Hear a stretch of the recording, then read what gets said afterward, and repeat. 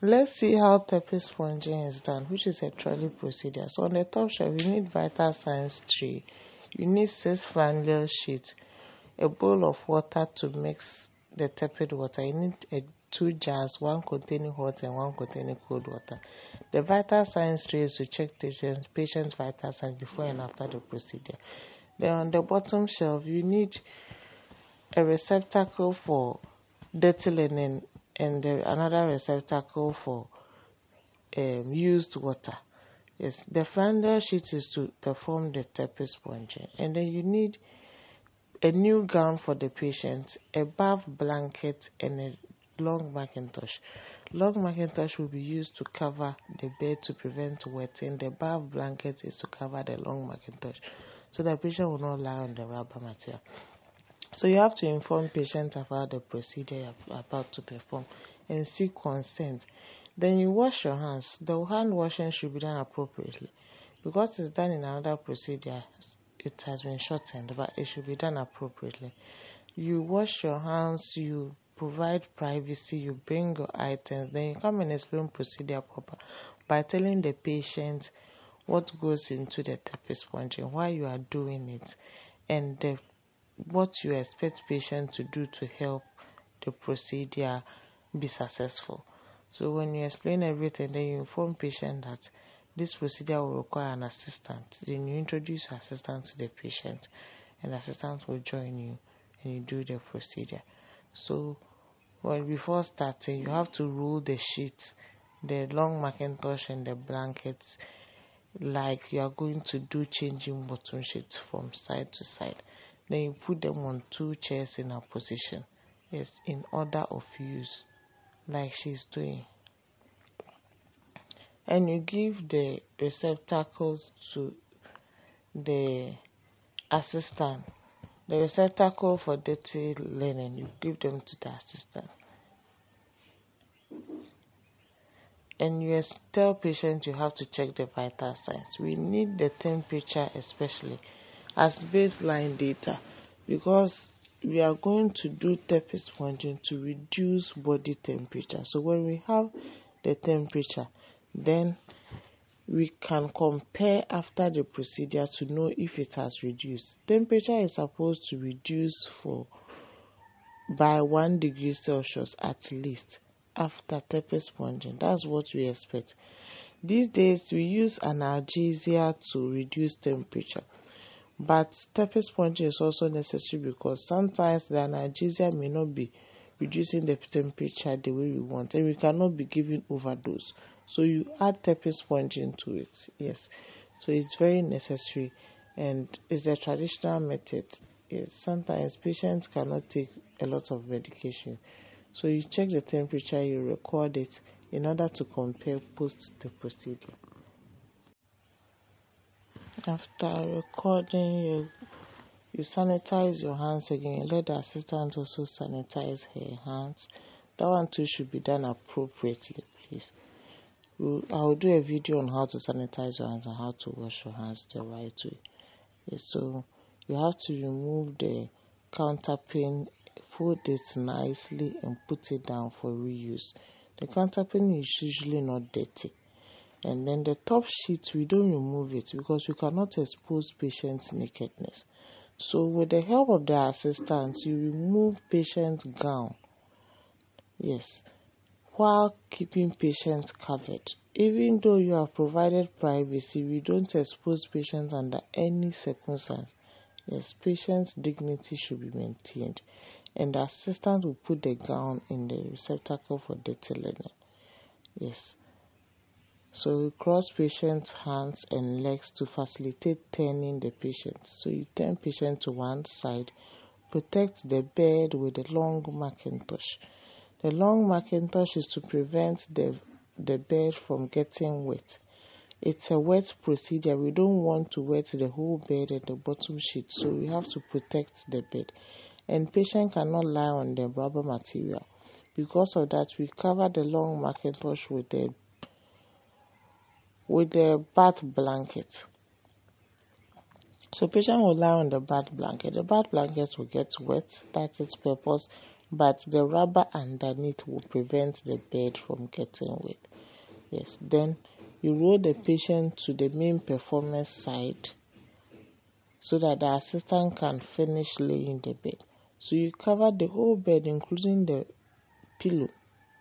You can also choose to take the pillow off and finish the procedure before you bring the pillow. So when you cover everything with the rubber, you cover the rubber as well with the blanket so that patient's skin will not lie on the rubber material. Do your best not to expose the patient, and always be mindful of your body mechanics. More appropriately, the bed should be adjusted to a height that will allow you to work without bending. But you can see this bed cannot be adjusted. Yes.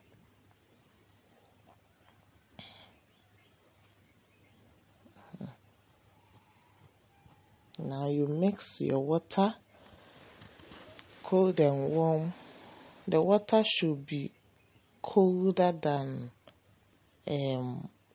lukewarm. Yes. So you mix it like this. You put all the sheets inside. You check the temperature with your elbow on the back of your hand.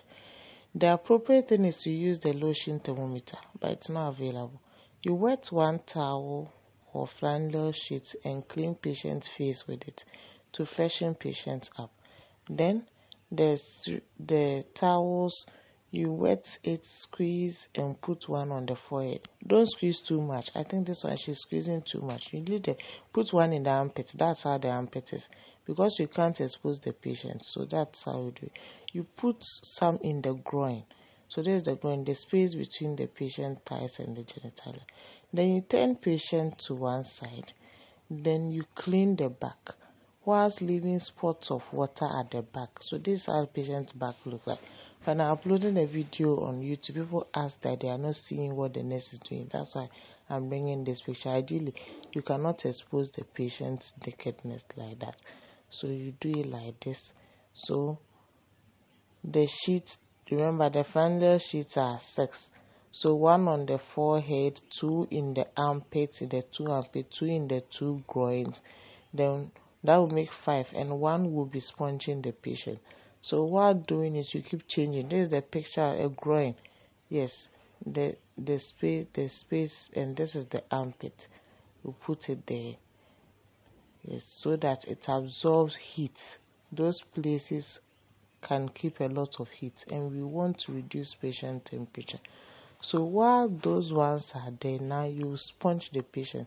The assistant will help.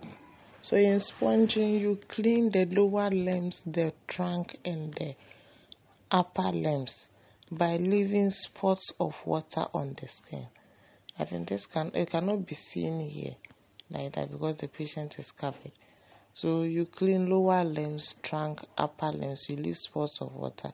You keep doing it. Then when the spots of water are there, you leave the patient for some few minutes, about 15 minutes, so that the water you left will evaporate. Yes, and that will cause heat to be removed from the skin, so, or from the body. When you come back, you dress patients up. Yes, somebody alerted me that temperature should be checked before dressing patient up. That's a very good point, because if the temperature has not dropped, you still have to do the sponging again. Yes, what we are used to is that after the whole procedure, you check to confirm that temperature has dropped, because we expect that it should drop. Yes, but I think that idea too is brilliant. So you have to check that temperature has dropped before you finish everything. And you removed all the protective items you used, the long Macintosh and the blankets. You put patients back in bed. Yes. Then you lay the bed nicely. Don't make it too tight so that patients will be comfortable.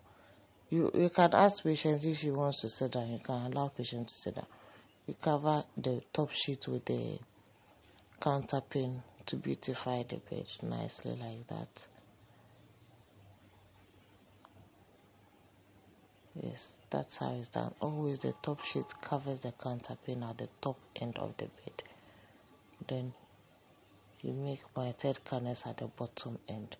So you thank patients for cooperation.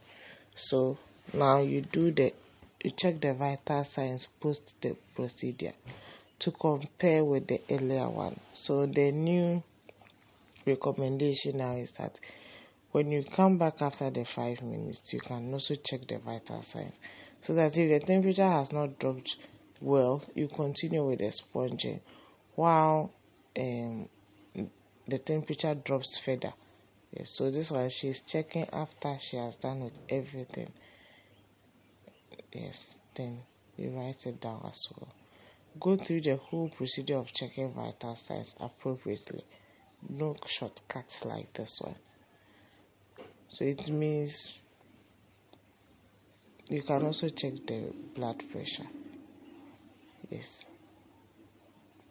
You document, you thank the patient, you tell patients about your findings. You should always tell patients after the procedure, so that patients will appreciate the fact that after checking, the temperature has actually dropped. Yes, it helps patients to comply next time you are coming to do procedure. If you do procedure and then tell patients anything after procedure, it is not right. Yes. So you can find my videos on YouTube at Nursing at 247. The art is ART at 247, all one way. After everything, you document in the nurse's notes aside the vital signs chart. Thank you.